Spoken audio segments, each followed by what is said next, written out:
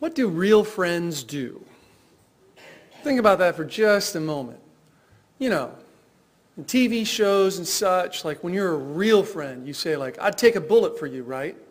Or I'd send a bullet for you. On your behalf, I would take somebody else out. Like real friends, what are they really willing to do? And those are a little extreme, right? Take a bullet, receive a bullet. Generally speaking, that's just not the norm today. That's not the average behavior of common people. But real friends, what will they do? They'll like you in spite of your faults. They'll what? Tell you the truth. Real friends will be open and honest with you, will allow you to share yourself with them, will hear from you, and you'll receive from them. There's an open exchange back and forth about many things, right? Real friends, and for true friends, would also, if they heard that you could be healed and you were hurting, they would do everything they could to make sure you had that healing. Now today, what would that look like? GoFundMe, right? I mean, I don't know about you, I'm not a miracle worker, but today, a good friend would probably set up a GoFundMe account to help you with all of your medical bills, right? And then they'd take care of you as you struggled through your deal. They would take you to where you needed to be to take care of that, right? So as we think about true friends and how to really care for another, why don't we begin with prayer?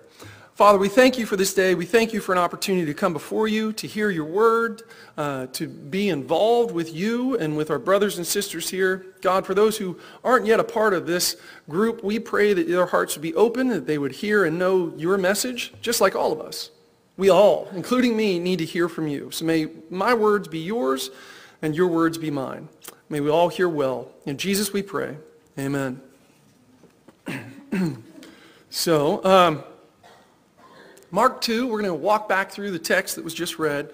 Mark 2, 1 through 12. And keep in mind, Mark, the Gospel of Mark, has an attitude about it. It's like, hurry up, let's go. We're in a hurry, we got to get this done. There's a continual, and the next thing that happened, and oh my, and it's overwhelming, and all these things. It's just like the speediest, like fastest gospel. It's the shortest gospel, and it does a lot of stuff real quick.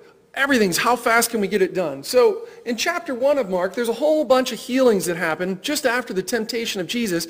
And really, Mark doesn't even deal with the birth of Jesus. It's like, nah, it's not too important. Let's just rush through, right? And then there's all these healings and all these people getting healed. And I mean, all kinds of great stuff. And then Mark chapter 2 kicks off with this healing of a man who's born paralyzed, apparently. And so in chapter 2, verse 1, it says, a few days later, when Jesus again entered Capernaum, the people heard that he had come home. This is where he grew up. This was his hometown. He'd gone out there doing all kinds of miracles. And some people hate this, but I mean, he was at the level of a rock star. I mean, he was famous. Everybody around was wanting to sing his song, cheer him on, join in. I mean, if you were his friend, you were like, yeah, man, I knew him when he was just a little guy, right? And as he's growing up, and now he's of age, he's 30, and he's going around acting like a rabbi, and everybody's going, who is he? Where did he get this? He didn't study that. And so people are picking sides. But he comes home, and at home, they're crowding. How many's the most people you've ever had in your house for a party? I mean, have you had standing room only? Like you couldn't sit down on the couch because you would just have somebody's front or back side in your face and it would be uncomfortable. So everybody just stood the whole time and just was like, hey, yeah, this is a great party. One time when I was a new preacher and I was quite young and I had a small house, I invited many of the area churches, younger people to my home. And it was so hot in the house. It was the middle of winter. Buffalo, New York. We had to open the doors and It's not wise to turn on the air conditioning when it's freezing outside. It does not function the way it's supposed to, and it can damage the system. But we opened the doors and the windows because it was just crowded. And this is kind of what happened to Jesus. He came home. And you couldn't get in. You couldn't get out. It was crowded. It was thick with people. They gathered in such large numbers that there was no room left, not even outside the door. And he preached the word to them. So here, everybody's gathering, and they're lined up outside the door just to get a look in, and probably the windows, and probably anywhere that they can hear.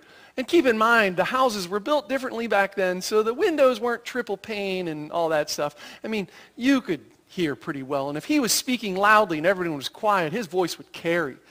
But they were just, I mean, imagine that kind of a crowd gathering around your house. How would that feel? And what would the neighbors do? What do you think of the neighbors? The neighbors know it's Jesus. They know he's come home, and they're probably also crowding in. It's probably the whole community gathered, because as this crowd comes, they're not quiet. I mean, think about it. If somebody's having a party on your street, you hear, don't you? It doesn't take long, and you're looking out your window. What's going on? What are they doing out there? How many cars? They've got too many cars. Let's not meet the HOA, right? Or, hey, this is a safety violation. They're blocking my driveway. You quickly realize that this is a bigger party than normal, and you might either think, did I get invited? Is this an invitation thing? Should I go out? And can you imagine the neighbors there? And then some men came, bringing to him a paralyzed man carried by 4 of them. So here's a man that's been paralyzed, probably from birth, I'm guessing, if not for quite a long time. Everybody knows him, and these guys are carrying him on his mat, his cot, his stretcher, however you want to term it, and they're just, bringing him along, and they're like, oh, we can't get in. Can't get in. Hey, can we get in? And nobody will move out of the way because they're all busy listening to Jesus, right? Since they could not get to him, or get him to Jesus because of the crowd, they made an opening in the roof above Jesus by digging through it. Now, the interesting thing about this is, just that verse before, Jesus came home. And I was reading a commentary that this was likely Jesus' own house. I hadn't heard that before. And I thought, well, that could be. It could also be one of his disciples' houses, right? Peter. Because they're from this area too. They're all Galileans, right? And so, but somebody's digging through a roof of somebody's house that's close to Jesus, if not Jesus' own family home. Kind of crazy. What? And then they lowered the mat the man was lying on. See, you know, crowded, super crowded, and suddenly you hear noise from above, everything's being peeled back. Or are they breaking open things? Do they have to lift up timbers? I mean, what are they doing to get through this? And what kind of a roof was it? Was there already a little opening in the roof like some houses had? Because you had to get up to the roof, right? Because many houses had an opening so you could be on the roof, because that was a part of life. If it's too hot in the house, you slept on the roof back in the day. And so they can't get the guy in, so they're ripping apart the roof, and it's coming down. The little pieces of whatever, it's not stucco, but I mean it's not shingles, but it's hay and straw and maybe thatch. I mean, what kind of roof did they use? And they're just ripping it apart, taking it apart. Are they being gentle? Are they being careful? Is Jesus going, hey, no, yeah, that one. But can you imagine in the middle of Jesus' teaching, it'd be like all of a sudden somebody coming through the roof right now. That'd be weird, right? It's just not normal. And yet, when Jesus saw their faith, he said to the paralyzed man, son, your sins are forgiven. Now, I highlighted, underlined, italicized there. Why would I do that? It's because we typically say, oh, no, it's you and you alone. You make the decision to follow Jesus. You decide if you're going to be faithful or not. You and you alone must choose. Well, here, there's 4 guys carrying one guy, right? And Jesus looked at their faith. Collective faith. Have you considered that maybe your friends influence your faith? And that maybe there's some part of you that is wrapped up in the community of faith around you, or the lack thereof? Have you considered that maybe your salvation isn't dependent on you alone, but in some sense you are saved through the faith of the whole church, the faith of your closest friends? It's a very foreign concept for us, I know. It's because we're just incredibly individualistic. We are so wrapped up in me, my, mine, and I will take care of it. It's my choice, my decision. But that is a very, very, very new concept in the scope of humanity. I mean, think about it. You go back how many years, and you had to have a tribe. You had to have a group of people that were around you, or else you were almost dead for certain, right? You had to have somebody that you belonged to and that belonged to you as well. And those people helped you live or die. And you fought with those people, for those people, and it was your community. It was your group. And that's why it was such a big deal when somebody said, you're not a part of this family anymore, get out. Today, you can still live a life. You can still survive. Go back a few hundred years, and it would be much, much more difficult, especially a few thousand years. And now you're talking about, if you're not a part of a family, a part of a group, a part of you're likely going to really have a hard time because you're an outcast. You're no longer. You don't have anyone to watch your back. And so their faith was incredibly important to Jesus, so much so that he said, son, your sins are forgiven. And he forgave him. Now, in the Talmud, which is a rabbinic reference and interpretation of the Torah from the 2nd to 5th centuries roughly, they have this saying that kind of stems from this time, because remember, that's a body of tradition, and they've had that tradition for a very long time before that 2nd to 5th century writing down of it. Because they've been referencing Rabbi so-and-so, and they would say this, you cannot get off your sick bed until your sins are all forgiven. That's an interesting thought. You will not be getting up until your sins are forgiven. And I don't remember that anywhere in Scripture, but at the same, we read in the book of James, the letter that James, the brother of Jesus, wrote, that your sins can be forgiven and your body can be healed by the prayers of the righteous, right? And so it's important that we also take note that sometimes your sickness is wrapped up in your theology, your thinking, your self-awareness. Have you ever heard of anybody that went into a catatonic state? Like something happened in their life and they just whoop, and they basically froze. And mentally they shut down. They could no longer function. There's one lady that she was watching a TV show. It wasn't a show, actually. It was a live recording of somebody who got shot and died or stabbed and died. And she lost the use of her legs instantaneously. Somehow she felt responsible for it. And it took 2 years of somebody helping her to finally say, hey, look, that was not your fault. You didn't kill that person, and you have no connection to that. You just watched it, and then she was, oh, and she got up and walked. Isn't that crazy? But there's also the story of Patch Adams. Robin Williams played a doctor who helped people get liberated from their frozen state, that catatonic state, where they could no longer function. And once they were released, they were alive again. And sometimes that's just simply in our heads. And sometimes we do it to ourselves. Have you ever told yourself, I can't? Oh, I just can't. And you really can't now. Have you ever said, oh, this is really hard for me. This is so hard. This is so difficult. And then, like, you just couldn't do it. Whatever it was, you're like, I can't.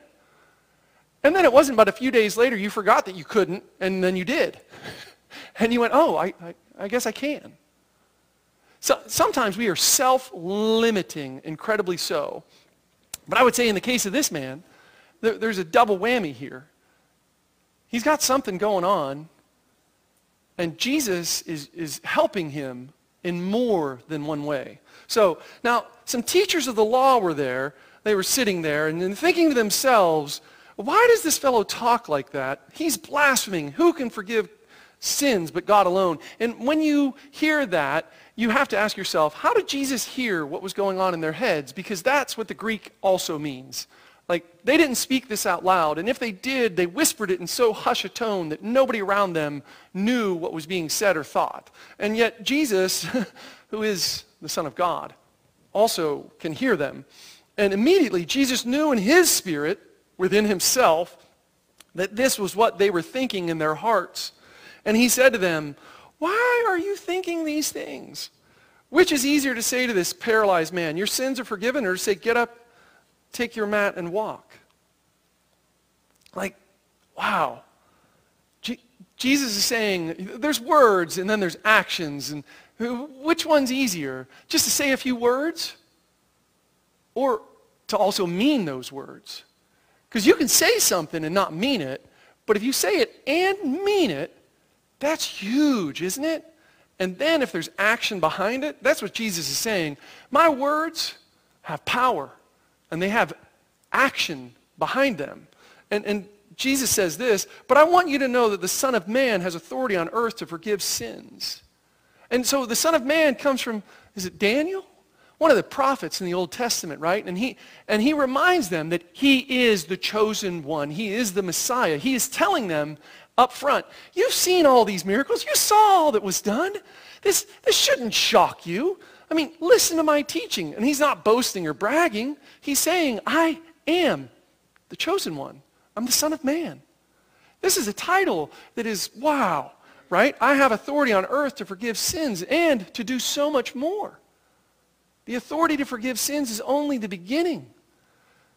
And Jesus comes as one who is the Jubilee for all. And what does that mean? He's going to set the captives free, heal the sick, cure the blind, right? The lame will walk, the deaf will hear. He's going to change everything that you've ever thought you understood. So he said to them, or to the man that is, I tell you, get up, take your mat, and go home. Whoa, he got up, took his mat, and walked out in full view of them all. Like a known entity, paralyzed, unable to move, like is done. Like he is a drain on his family. He's a drain on everybody around him as far as financial means, right? The guy cannot provide in any real way. And suddenly he's up and walking and he's back a part of the whole world, the culture, the society, the friends, the family. Everybody goes, this is amazing. We've never seen anything like this because there's 2, 3 miracles at once. The first one is he's forgiven. Wow. The second one is that his legs will now work, right? And the third is that he doesn't have to learn to walk again. How many of you have had some accident and you had some surgery or had some hip replaced or a joint replaced or something else, or you broke something and then you had to go to therapy to learn to walk again? He doesn't need therapy. He's up and running. I'm sure he danced all the way home, right? I mean, this is amazing. This amazed everyone, and they praise God, saying, we have never seen anything like this. This is beyond our imagination. We didn't think this would happen. We never saw this coming. What does this mean? How do we handle this? What do we do with it? This is too much. And it's too much that I'm done with my sermon too early. I'm sure you're all bothered by that. You're upset. You're frustrated. We're at the end of the sermon and we're only a few minutes in. I'm so sorry. But faith challenges the sermon's not over. If you've been here before, you know that this is where I say, let's apply this. Let's take it home with us. And I have a big take-home for you, okay? Group faith. The first thing is your group matters. Your group incredibly matters. I am fully convinced that our individualism is rather unhealthy. I am fully convinced that how much we place an importance on me, myself, and mine, and I can do it by myself, and I'm going to take care of it, and I just got to stand up, pull myself up by my bootstraps. No, you got to pull yourself up by your bootstraps is nonsense. There's something about it that's good, sure, but I am fully convinced that the Bible has a different ethos about it, an ethos of community, a saying of, no. Let me help you with your boots. Let me love you. Let me bless you. Let's do this together. And I am convinced that none of us can be saved all by ourselves. First off, we have to have Jesus. You can't save yourself, and I can't save myself. Second, there are way too many one another's in the New Testament to just ignore the community of faith and to say that I can do it by myself. I'll go for a hike, I'll go for a walk, I'll go off and be on the beach or in the woods or in the mountains. Nonsense. There is a community of faith that is necessary. We need one another. And second, this is where I'm really going to get practical. Can you name 4 friends? Are there 4 friends in this community who you can go to who would bring you to Jesus if you were paralyzed and Jesus suddenly showed up in town and would heal you? Or let's put it in today's term. Do you have 4 friends that would write your GoFundMe account, and if they didn't know how, they'd find somebody who could, the kid down the street, and they would get them and have them write up your GoFundMe page? Do you have 4 of those friends? Okay, so here's your homework. And if you don't have 4 of those friends, are you one of those friends? Do you have 4 people that you would go to and help and love in that way? That they call you in the middle of the night, in the middle of the day, anytime, whether you're at work, at home, with family, with friends, whoever, you would drop it and take care of them. You would help them. Here's what I want you to do. I want you to put your name at the top. We're going to hand these out in just a moment. And then name and address of friend number 1, 2, 3, and 4. And you're going to say, what? No, I'm not giving you. It's just for me. And I'm just going to do a simple thing. And it's really easy. It's not difficult. I'm going to send an invitation to these friends of yours on your behalf. The church is going to do this for you. We're going to write your name and say, dear, fill in the blank of your 4 friends that live in town. If you want to invite somebody from Colorado, that's fine. But they may not come. Right? And it may be a little far away. So think of 4 people that live near you and name an address. And here's what I'm going to say. Dear so-and-so, you are a great friend to this individual. They want you to come to church with them on this Sunday so that you can enjoy their company and hear a nice message. And we're going to keep it really simple and kind of generic, and it's an invitation on your behalf. But here's what's going to happen. I'm going to tell you ahead of time so you're not surprised. I'm going to re-preach this same message. And then I'm going to tell everybody, you're here because you are one of those kinds of friends. You are one of those kinds of people that they love you, they care about you, and they would love for you to be in their life in a deeper, more profound way. And God calls us to live in community with one another. So in a month or 2, however long it takes me to write out all the invitations, and whoever wants to help me with this, please do, tell me. And we're going to invite friends to come to church and to know that they are loved and that we count them as good quality people that we want in our lives in a deeper, more profound way, and that we need their help for our daily life, and that we appreciate them. And at the same time, invite them to, be involved in the deepest part of your life. What hopefully is the deepest part of your life, your faith in Jesus. And say, hey, they love you enough that if you're not a part of the family of God, if you're not a Christian, if you don't know Jesus, they want you to know Jesus. So there's a paper being passed out. If you happen to have a phone where you actually keep all your contacts, you could fill this out right now before you even go home. We have plenty of time. We're finishing. I'm done, and we have 15 more minutes. So you'll have 5 to 10 minutes easily to fill this out. If not, you can take it home and bring it back next Sunday. Or I will also email you, text you, and encourage you to to get involved and to fill it in and to send these in. And if you tell me all your friends have died because you're the oldest, last surviving member of your clan, your little group, you need another group. You need, I know, Viv. I know, I'm sorry. You need another group. You need more people in your life. It is not good for us to be alone, no matter our age. And it's good for us to have greater sense of community. So let's find some new friends, if that be needed, that we can really get to know them. So, now I just heard that. He said, your name is going to be on my list. If he's already at church, it does not qualify. That will be rejected, sent back, and asked for another name. So, yeah, okay. I'm not repeating that one. Let's pray as Jesus has taught us to. Our Father in heaven, hallowed be your name. Your kingdom come, your will be done, on earth as it is in heaven. Give us today our daily bread, and forgive us our debts as we also have forgiven our debtors. And lead us not into temptation, but deliver us from the evil one. Father.